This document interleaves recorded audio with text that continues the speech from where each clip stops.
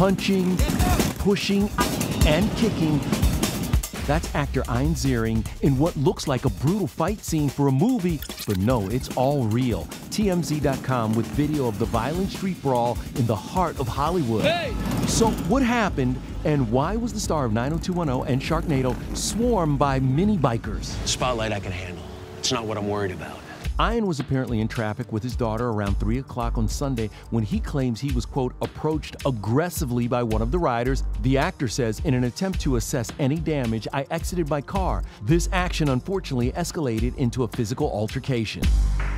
Here's the moment. A very agitated Ian appears to punch and kick a biker, and then it's on. At one point, Ian is fighting off 4 people at once. He tries to pull away by running across Hollywood Blvd, but then more brawling, all of it happening just a few feet away from the Dolby Theater where the Oscars are held.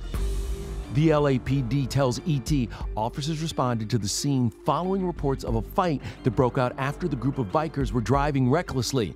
Police also say a battery report was taken, although it's unclear who made the claim. As for injuries, in this Instagram post yesterday, Ian said he and his daughter were completely unscathed, but you can see how frightening it was. As the bikers start to move out, Ian rushes to comfort his 12-year-old daughter. By the way, What do I have to be insecure about? Ian, who is 59 and a CrossFit fan, appeared super fit during the street fight. Back in 2013, he told ET how he shaped up for a summer stint as a Chippendales dancer in Vegas. Started working out twice a day. Started eating 6 to 7 times a day the right food.